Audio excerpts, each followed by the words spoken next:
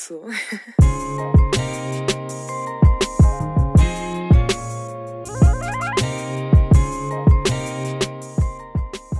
Morning guys, it's 3D scanning day. So we're got our fancy schmancy 3D scanning person coming, and basically we're gonna refine a lot of what we already know, but now we're gonna make sure like a lot of stuff is really like, it's gonna check out, you know, the oil pan's gonna clear every sway bar, you know, the exhaust, the drive line, angle, all that stuff. It also means a lot of like different billet custom pieces, like maybe a front subframe could exist soon. So got a fancy ass expensive laptop because the old one wasn't gonna take it. So got that set up, got a couple K motors ready to go, got the cars, got the display cars. You know, we're gonna end up scanning those as well.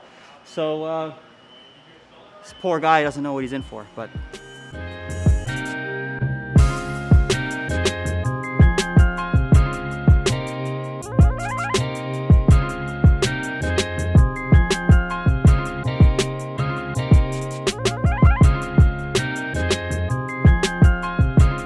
So the reason for the pressure, well, mostly because we only work under pressure. We're very undisciplined. But we also have a Beamer challenge that we'd like to debut the car in 8 days. And before then, Hoonigan is supposed to come visit the car. And they asked if it was running. We may have said yes. It will be when they get here, probably.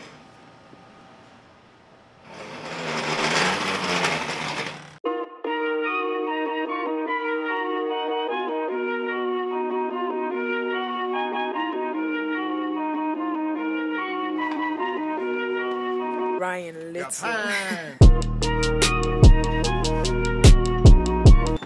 Hello, darkness, my old friend. So we're starting with the hard part, the transmissions. So we put all the 3 units that we're going to be testing, that's the JetRag 260, the ZF, and the 336 speed, scanning them all. So that way, ideally, we're trying to use the same components to mount them all. They're all different in length and stuff like that, but the E30 has a sliding rail for the transmission, which makes it pretty accommodating.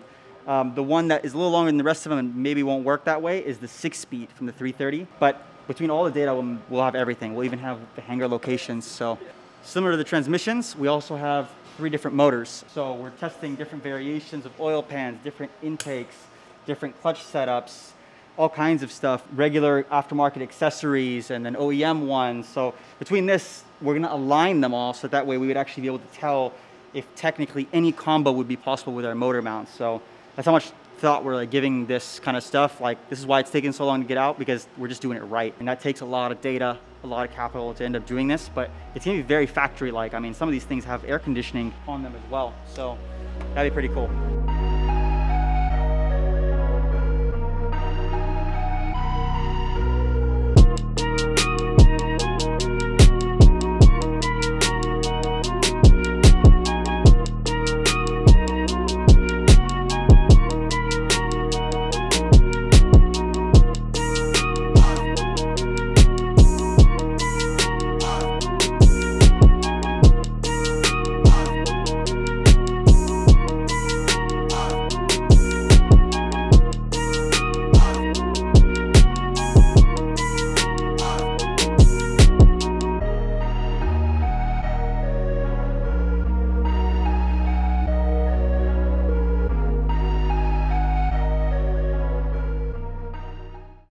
So this is the part I'm the most excited about. These have been our 3D models now for some time. You know, one of the shipping guys had wrecked his E30 and he was junking it, and it just occurred to us that, you know, we should build these things out. And at the time we were going to Washington for the E30 picnic, and we thought, what best way to showcase our products? But it's also now become one of those things though where we actually use it to product development, make sure some clearances, help customers with very specific questions, you know, caliper brake clearance and line distance and all of that. So the best thing to do is definitely digitize this. That means that we can put any motor, any combo of any kind in an E30 at this point, you know? So yeah, I mean, this is huge. Like, this has been something, me personally, I've been waiting on for a very long time. So I'm nerding out. Figured I'd just put that out there, that if everything actually is lining up to factory specs, it was that wrecked the car. But the car had a bunch of cancer anyway, so we're not building parts off of a car that's bent, in case you need to know.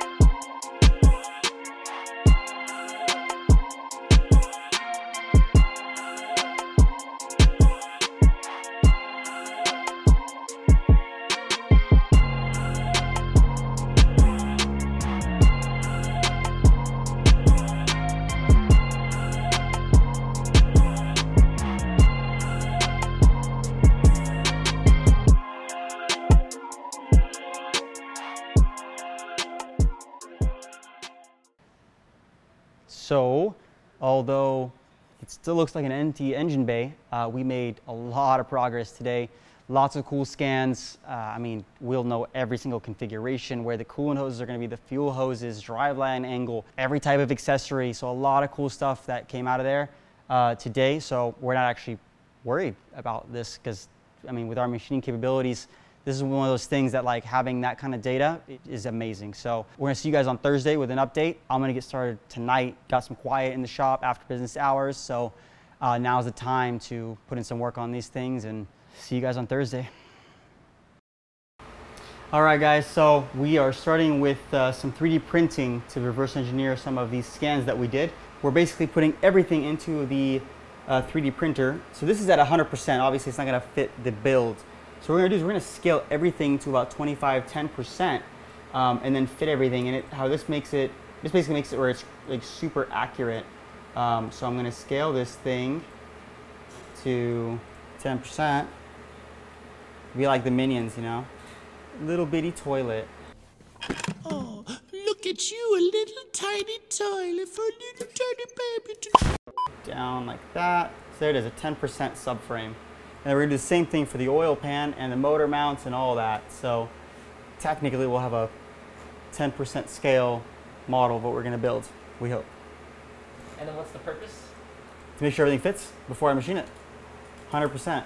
That's the reason we're printing this, so that we can make sure that everything fits before it even hits the CNCs, because we're hogging these things out of big monster blocks right now. So time to miss is not on the machines. Sometimes we just need a visual representation. It's a bad transmission for those of you guys before the BMW army goes up and, you know, it's a dead transmission.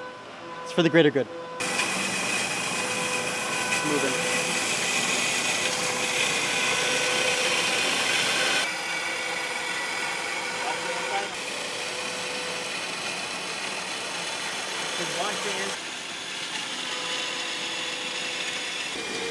Oh, it's close actually.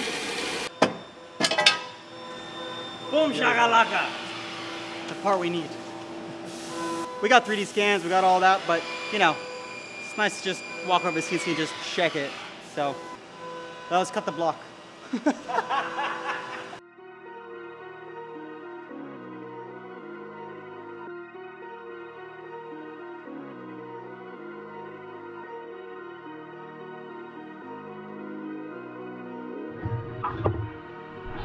Ryan Little.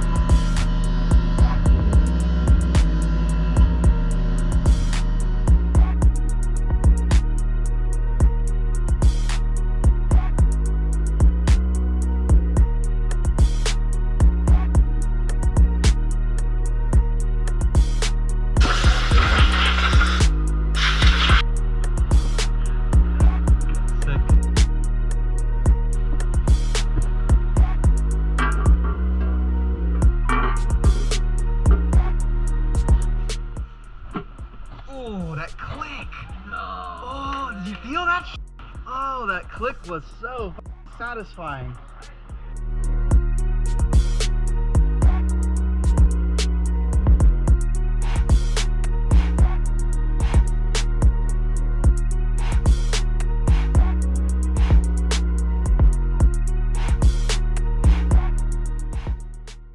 So this is our version 1 of the billet piece. You can see here we have all the corrections we need to make for the newer version. And then here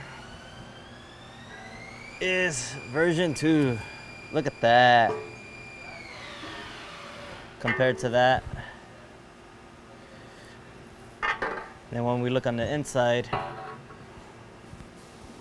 You can see how we made it where it's kind of like a hill. So it's, the oil is pushed back all back into the oil pickup area.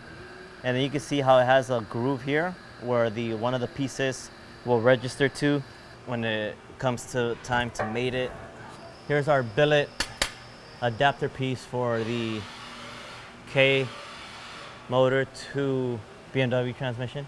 And yeah, so we have this is our dead motor that we're using for mocking up, stuff like that. Comes in handy. So that we're testing it here first before, that way we're not pulling the motor out, testing it, making sure it's good or not, and then we put it back on. None of that. It's just dead motor. It's here. It's next to the machines. Easier to work with. This is our prototyping area. Right now, this is pretty much done. Matt's working on the bottom piece that actually is going to carry the oil, and then the lid that's going to seal everything in. So these are the holes I was talking about where the M42 style pan will bolt into, but also the pickup part of the pan is going to bolt into it, and there's going to be a cover that's going to come all around and seal it with O-rings and RTV. She nice. And this is the slot, I think, for the dipstick. This is where it ends, or pretty much where it goes. Probably won't use it. We're probably still going to do the we're going to put 2 holes for a dipstick. That way the builder, whichever route he's going with his build, he has 2 ways to mount the dipstick. So if it's over here, it's not in the way of like the turbo, if they're going to turbo it, or if they're doing the nice giant intake on this side, it's not in the way of the intake. It's a modular, a lot of options. They're going to be nice.